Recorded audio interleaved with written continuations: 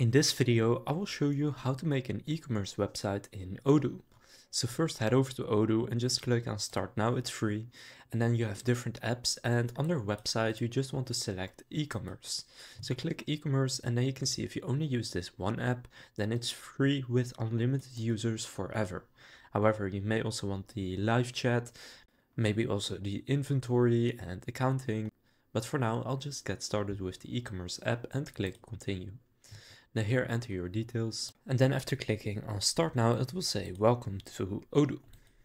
Now here it says ready to build the perfect website, so go and click Let's do it. Now here it says I want, and just select the one that you want. Now I'm going to select an online store, and for my whatever it is business, for example I'll go clothes business, and then with the main objective to get leads, develop the brand, sell more, I'll go sell more, but you can pick any of these. Now here you can choose your color palette. You can also detect it from your logo, so I'll upload a logo. So for example, I've uploaded this logo, so then it detects those colors, but I'm actually going to go with a different one because I think 3 colors is best. So I've picked one now. Now here you can add pages and features, so this is very easy. For example, if I'm going to create an e-commerce store, maybe I want to have a privacy policy, maybe a live chat, an About Us page, and a store's locator. Now it is important to know that if you're going to select multiple here, then it could be that you will need to have different apps, and then Odoo will no longer be free. For example, the live chat is a separate app. So after selecting the pages you want, go and click Build My Website. Now here you can select a theme, so you can just hover over them with your mouse and see what they look like. So just find the one that you think looks nicest. For this example, I'll go with the one in the middle and click on it. Now it's applying your colors and design and your logo if you have already uploaded it, so just wait for this to finish. So that will take you right here. Now from here you can see what the website looks like, and now of course you're going to want to customize this page. To do this, first I'm just going to unpublish it right there and then click edit in the top right. That will take you to the editor, and from here you can just go and edit anything you want. So you can add any ratings, buttons, you can go to the customize section and then click on a block, and then here you can customize this specific block. For example, you could upload a different image. And in the theme section you can change the colors and the theme of your website. You can also change the fonts and headings and the spacing and stuff like that from here. Now to go to a different page, just click on it right there and then go to the specific page, and then you can also see that one, and here you can then also edit it. Now of course we're going to want to have some products to actually create our store. So I'll show you later how you can add that. So to add a new product, all you need to do is click new in the top right. From here go product. And now here just name your product, upload any images, select the barcode and price, and you can add a category, then click save, and that product will then be added as a product in your store. So for example, I've just uploaded this right here, and now you can see this is what it looks like. So if you have multiple images, then people can scroll through it, and people can also see the description and stuff like that. Then to edit the page, for example, I could want to have a rating, so then I take the rating block and just drag it in wherever I want it. Now in the categories here, you can also just add a block, for example an intro, and if you then drag that into one of these blue bars, you can then see this. So you can then pick what you want, for example this one, or if I want something else, I can just click on it and then select a different one.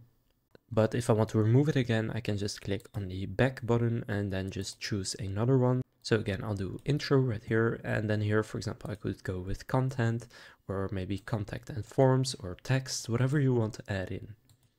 So for example, I'll add this one, and then you can see that one is now also added onto this product page.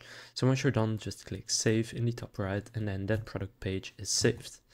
Now to optimize the SEO, all you need to do is click on that, and then it will actually help you optimize the SEO. Now you can just go back to all products and add more if you'd like to. And you can sort by featured, newest, and low to high, and this is of course also what your customers can do. Now to change any part of the website, for example the phone number, just click on edit in the top right and then click on the section that you want to change, and now here I can just change this phone number. Now, for example, the cart button, I can also change the way that that looks. So I can change the template of the header. So for example, if I click on that one, then you will see that it now changes to a different look. So you can just pick for everything what you think looks best.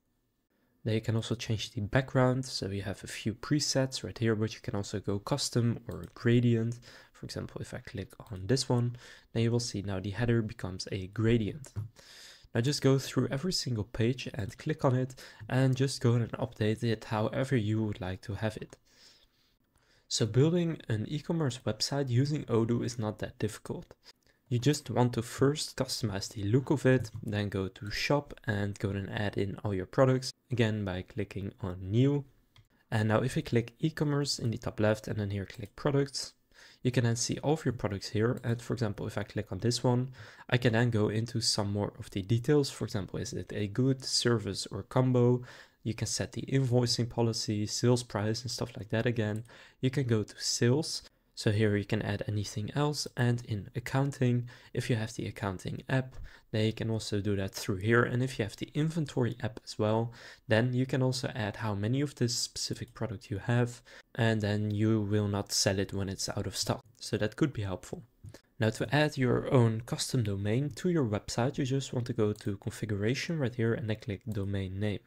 Now first you need to confirm your email. So an activation email is sent to your email address. And in the email, just click to activate your database right there and then choose a password and confirm it. So after confirming everything, you will see your website here. Now to edit it, just go in the top left and here click editor, and then you will get to the editor again. Now from here, go back to configuration and click domain name. And now here, if your website is ready, click my website is ready. And then here you can use your own domain that you already have, or you can get a new one. For example, if I don't have one yet, I can just search for it right here and then buy it. And then I can add that domain to my website. Now in the app section right here, you can just get any other apps that you may need, such as, for example, in this case, the inventory or maybe even the manufacturing app. So then you can set that up as well. But now in Odoo, if you click on your account in the top right and then click my databases, you will then see them right here. So this is the business and then click connect. And now here you can see a few different sections. Now if we go into the website, then here again we can find the e-commerce website. But from this section we can also go to invoicing, dashboards, discuss, settings and more. So now in the dashboard here you can also see your orders and revenue and the average price per order and stuff like that. So now you have created your own e-commerce website in Odoo. If this video was helpful, please consider leaving a like and subscribing to my channel. With that being said, I will see you in the next video.